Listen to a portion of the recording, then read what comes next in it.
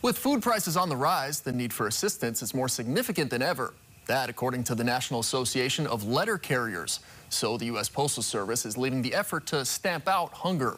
The annual one-day food collection drive sends mail carriers across the country delivering mail and picking up food donations. According to the USPS, more than 80 tons of food were donated in Hawaii last year, plus an additional $5,000, which was enough for local food banks to purchase another 30 tons of food. You can also donate money. $25 is actually, it provides 50 meals. Isn't that amazing? So by making that donation, they can provide 50 meals with $25. In our warehouse, we usually have somewhere between 1 million and 1.5 million pounds of food. That lasts us about 3 weeks.